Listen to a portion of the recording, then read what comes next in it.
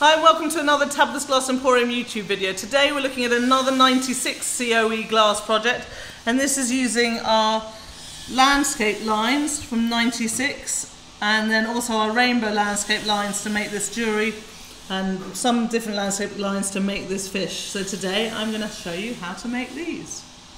So we were doing a little jewellery with 96 landscape lines. We wanted to make a fish, so we made a bottom out of ice, and then we've cut landscape lines and sort of mited the edges to be able to fit together on top of the little ice fish shape to be a little fish. So this can be a little fish necklace. So after we can just sort of glue a bail on the back, and that'll be a nice little fish necklace. I've also just literally cut with some mosaic nippers some squares of 96 the rainbow landscape lines. I've grinded them, and then they're going to be able to go in there. And yeah, I know they're a little bit smaller, but I don't mind that. I just think they're kind of pretty and colourful, and someone will be happy to buy them.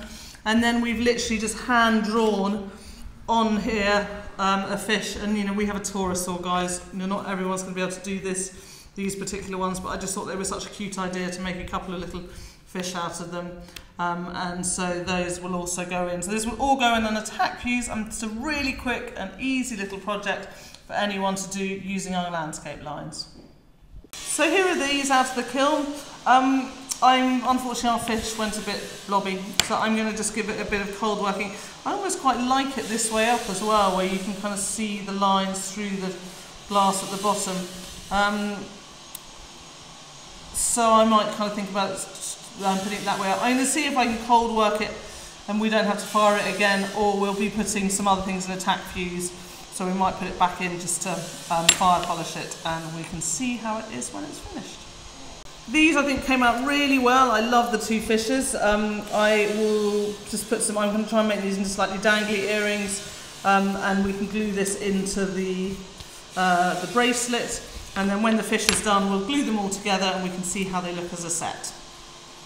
So I've kind of brought in the edges. I haven't done it brilliantly. I might try and bring the tail in a bit as well, and then she'll go in the kiln. It's a she, I've decided, for a little fire polish, and then we can put the set of jewellery together and glue it all in its bales. So here is everything glued to its findings. I think this is a really pretty piece. I love this with the rainbow dots on it. Again, I say I don't mind the fact that they don't fit exactly in the findings. I think there's a great kind of, oh, they must fit, but what's to say how it's supposed to look? So I really like it. I think it's sort of bright, funky piece. I love the earrings. In Croatia we have these biscuits that are in the shape of the fish, and we all think that they look like really tasty fish biscuits. They don't taste of fish, they're just a taste of salt, but they remind us of those. And then I think this is cool. It's a fun kind of little fish, and it could be a really nice set.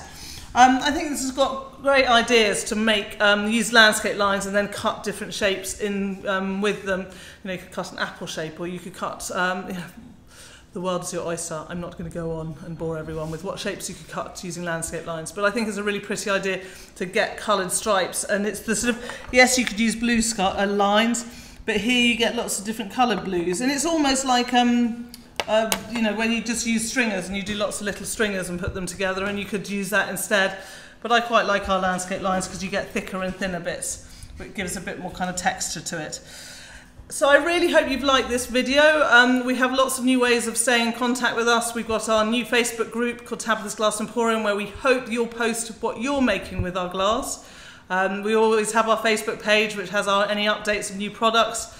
And we have our newsletter you can sign up to. That comes about once a week. We try not to send it more than that because we know people don't want to be inundated with letters.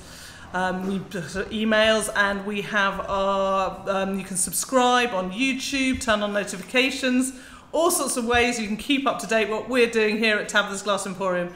And we hope you like what we're doing. We're really enjoying our jewellery month, and we look forward to seeing you next time.